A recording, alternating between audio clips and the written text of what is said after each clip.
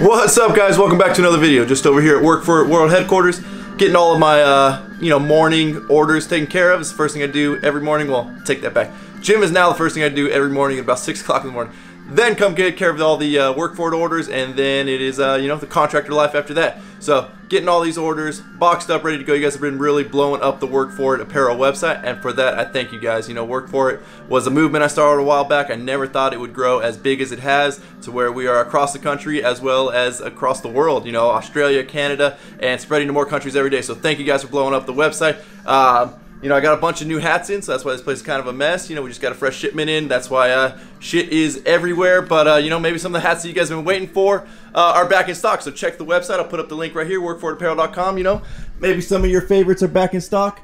And out of curiosity, what is your guys' favorite hat? Leave down in the comment section. I'm curious to what you guys like. I get a lot of people hitting me up all the time that are younger or, even my age and older, saying, hey, we want to start an apparel company, or I've been thinking about doing it forever. What's the trick? And the trick really is just doing it. I've talked about it forever too, and the day that I made it real is when things just started really kind of clicking and going into place. There's not, there might be a handbook on how to do it, but it's not something I've ever looked into or read. It's all kind of been learn as you go, and that's kind of how I like to do things. Just really, you come up with a problem and you figure out a solution. And one of my biggest or favorite things to do is kind of figure out how to make things more efficient. It's huge in construction. Efficiency is either going to be a money maker or a money breaker. So if you are not efficient, you can definitely lose out on a lot of money. And I'm learning how to apply that to the apparel company as well. Simple things like, when I ship out decals, I do it in a folded piece of cardboard. That way the decal is protected. Well, I used to sit there and mark all of them so they're folded in half perfectly. Would have to walk out, find an edge to fold them on, and it was just becoming a pain in the butt. It would take forever to fold a bunch of cardboard, and it might seem like a little thing, but that would take a ton of time, and as all you guys know, time is money. And so I decided, all right, I got to come up with a faster way. I'm a contractor. I can build something real quick, a jig. Jigs are huge time savers. So within about 5 minutes, I came up with this simple jig. Makes folding cardboard super easy. No need to measure. All you do is take a piece of cardboard, put it up on there, fold it in half, and you have a perfectly folded in half piece of cardboard. And it's little things like that. That's the kind of stuff I love to kind of figure out. But anyways, I don't want to bore you guys with all those details. It's time to get the day started. And first things first, we got to take the F350 in to get some brakes done on her. And we're taking her over to Preston's, which you guys have seen is a shop I do all my work at. And just so happens to be next to a Ram dealer. And you guys have been telling me forever that I need to go check out some of the newer Cummins. So I say today is the perfect day to do that. Man, is it a hot one today. I think it's already about, 90 something in the morning. It's supposed to hit about 100 today. So much for the cold mornings that we had the other day. What do you guys think about my sweet Bluetooth modification for the truck? Does the job for now until I put an aftermarket in. If any of you guys got any experience with those Android-based head units, let me know, because I want to put one in this truck, but they kind of seem a little bit funky.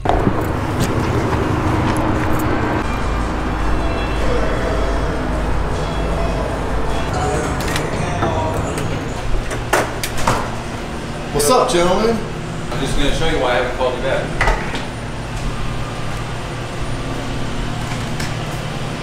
Yeah, we can do this live. We can give them shit, because something tells me that they suck live. Everything here. Okay. These are how many freaking emails I've gone through to get them to give me a fucking price. They're like, where are you at? And I'm like, I've given you all of my information to show you that I'm a shop. Jesus. It's just, they haven't replied back to me. The last time I talked to them was on Friday. I'm like, can you please let me know? Where are you located? I'm like, dude, I'm trying to get this guy set up so you can get a lift, wheels, tires, everything. I need to know what the pricing of these fucking tires. I know they're not available till December, but... Well, there. So, there. Fury Tires. You guys suck. You just lost a customer. Right there. Just lost. I'm done. I'm done. I'm not going to deal with somebody that's that shitty. We're trying to price out dually tires. Some Fury 40s. And they don't want to give us a price. Oh well. Yo! What up? Just the guy you wanted to see on a Monday morning. Right? Come on, bro. We're making you famous. Everybody remembers you from the last video when you found Bulletproof's shitty broken bolts. What are we doing to this thing? Fixing it because it's a Ford. Fair. Well, I brought you a Ford to fix too. When are we going to lift that thing? When are you going to find me a fucking axle? I have found one. They're like $1,000 these days. Okay, well then. You want a straight axle or what? I have to. What am I gonna do? Custom beams? by the time I do that, it's gonna cost as much as straight axle it. Well, there you go.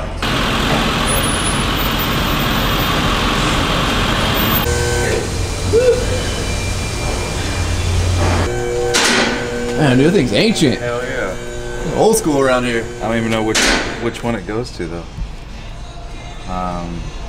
Zach, do you know which one goes to the auxiliary? It's very important. Timing's gotta be right. Hit like tape. CD maybe? Might be tape. And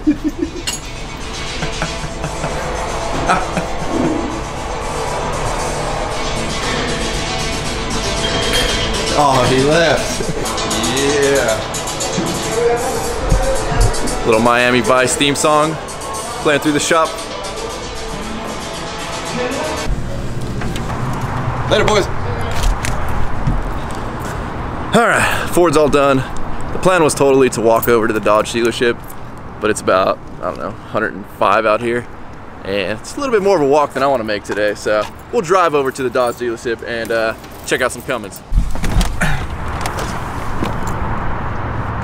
Ryan? Yeah. Cisco, man. Cisco. And I worked for GM for 10 years. The Chevy's a good one, man. I mean, the 06 or 05.5 LBC diesel. Right. It's a good way to go. It's like everybody knows what they got, so they want 30 grand for it. Yeah. And then the 08 before all the emission mods on the Duramax. Right. It's also a great year. The Cummins, you really can't go wrong on any year. I mean, we have sweet years though. We have 07.5, it's kind of a sweet spot for right. Because you get a 6.7 with the 5.9 emissions. And then obviously the 5.9 all around is a good way to go too. Right. You know.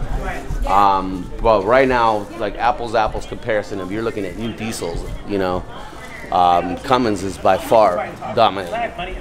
So I feel bad making this sales guy walk around. He's got a boot on his leg, but he's super cool. I like the Mega Cab. Yeah, if you're gonna, you might as well go Mega Cab.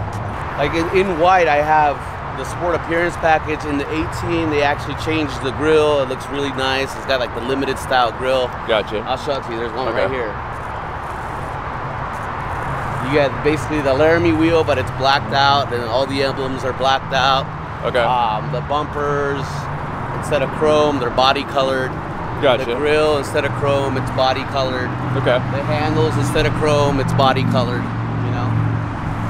And then like the mirrors, instead of body colored, they're black. You know, so this is kind of a nice package, and this is a Laramie. And if you check out the grill, this is the limited style grill, but in a Laramie. So let me just open both of these up so you can kind of check it out, and then we'll go from there. Sounds good. Yeah. Feel bad making you walk. Nah, you cool, man. You sure? Like 3 days ago, I was in crutches, you know, Oh, so shit. I'm actually doing way better. Probably feels good to get off those damn things. Yeah, it does, man. So I'm sure a lot of people are going to chastise me for this, and I should probably walk away from the freeway, as you can see behind me. That is really loud and probably screwing up this shot. Probably screwing up most of the filming I'm doing right here, but is what it is. But I know a lot of people call the Mega Cab dualies with the short beds useless, saying the bed's useless and all that shit. But those are some of the sexiest looking dualies in my opinion. Obviously the new Ford dualies look fucking beautiful as well, but prior to those coming out, the Mega Cab short bed dualies were definitely by far my favorite dually. I wish they had one here. Unfortunately, they don't. Now looking at like, I guess these wheels and shit that they're putting on, it's just something about Rams seem a little bit cheap to me. I don't know what it is. You know, I know you're gonna get some of these newer features that Ford has. We're gonna see when he grabs the keys right now. But for some reason, like looking at these black wheels over here, they just, I don't know what it is. I mean, obviously they're factory black wheels, but they just, for some reason, they really look cheap.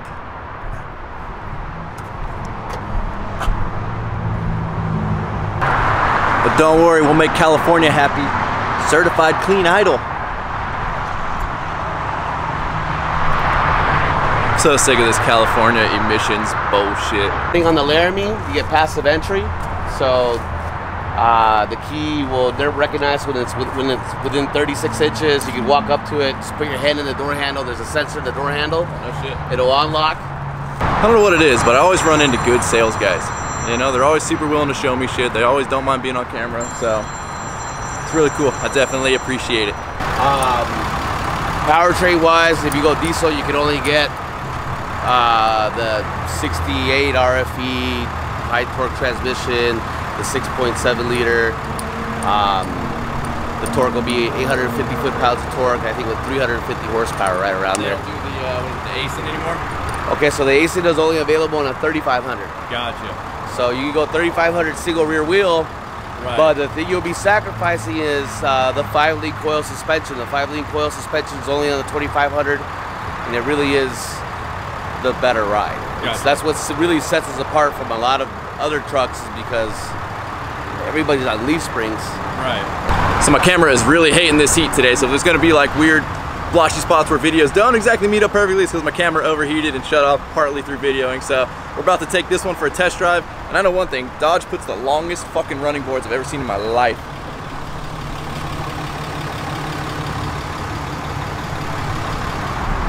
And I'm sure there's gonna be 500 people getting pissed that I'm interchanging Ram and Dodge, but I'll try and call it Ram. Back seats on these mega cabs are huge. Doesn't look like they go back any further though. It just looks like they recline further. So I don't know how much better that is. I always appreciate when people are willing to pick up a camera, so I do appreciate you No problem. holding it for me. This is my first time ever doing this. So what are you gonna do with this video? Everything's on YouTube. I went and looked at the newer Fords because everybody's like, dude, you gotta check out all the convenience features and all that. You're missing out on that on Chevy. And yeah, they're fucking like, you know, it's massage sheets and all that shit. It's like, well, fuck, it's the same cost as my truck. Why am I not getting that shit, you know? Ram, Chrysler has really, or Mopar has really focused a lot on the Ram. And, Yeah. and it's the product that we sell the most. So the interior, from 2014 moving forward, our interior has been top notch. Truck? Okay, I hear the exhaust brake now. Downshift. One more.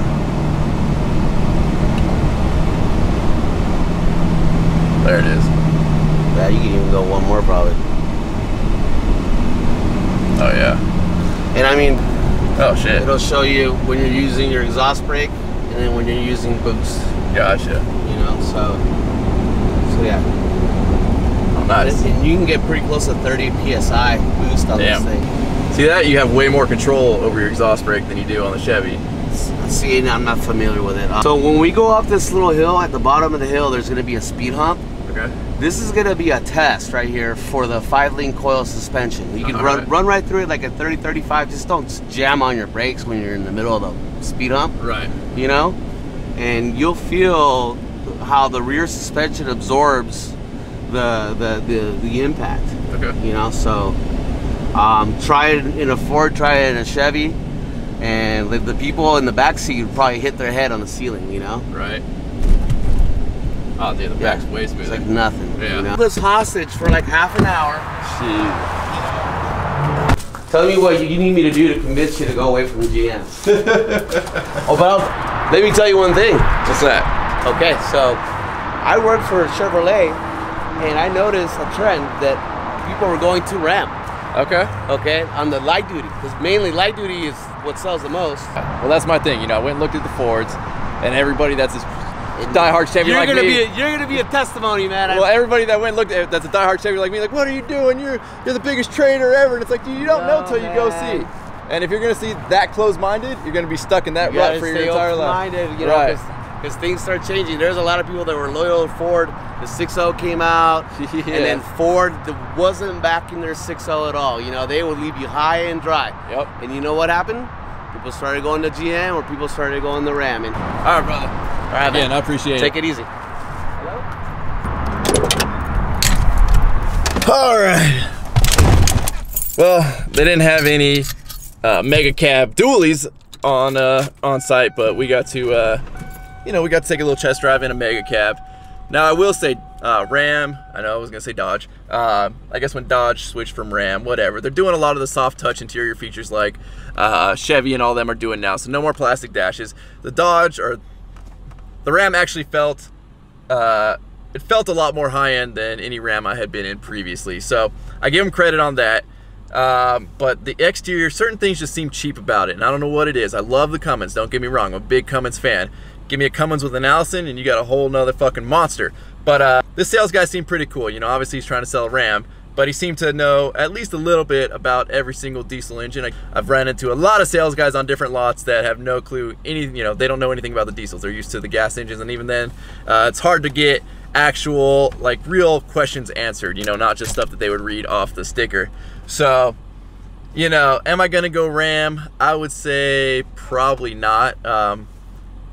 And I think ideally the vehicle that I'm looking for now, being that, you know, the newer Chevys, or the newer, I guess, GM, so the newer Duramaxes currently are untunable. And I know everybody's gonna say, but wait, no, somebody's gonna come out. And I know there's a ton of rumors out there, but from all the rumors I've been reading, they're saying it's gonna take forever, if it's even possible, to crack the ECM on the L5P.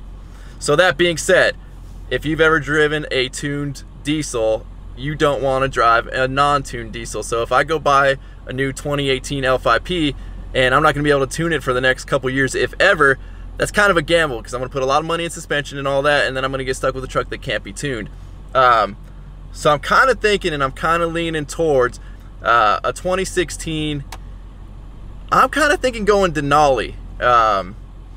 So I'm gonna kind of be on the hunt. If you guys saw my latest Instagram post, I'm seeing if anybody can find a low mild used one. I hate buying used, but I really don't have a choice. I want a diesel that I can tune. So it's gonna have to be a 2016 or older. So obviously I'm gonna try and get the newest 2016 low mild I can find, and just see what's out there. These trucks are hard to find. Nobody's obviously really putting up a 2016 for sale yet. They're still new. So as badass as the L5P is, not being able to tune it is just ruining it for me. And I know you guys are gonna say, but it's got the power gains and all that. Yeah, but just trust me, a tuned diesel, a deleted diesel versus a stock L5P, regardless of where the power numbers are, there's just a lot more benefits to having the delete. So there you go. We're gonna take off out of here. It is hot as balls out here. Why? I don't know. It's supposed to be winter or fall, or I don't even know what it is. As always, guys, thank you for watching. This quest to find a new truck is killing me. It's taking forever. And I'm sure you guys are kind of on the edge of your seat as well, waiting to figure out what I want. But I don't want to just jump into this one, you know, without fucking really thinking. It's a big decision. It's a lot of money, and I want to do it right. So I'm going to keep hunting. If you have not subscribed to my channel, please click subscribe now. Please remember to give this video a thumbs up, aka a like. And as always, guys, I appreciate it. I'm out. Damn.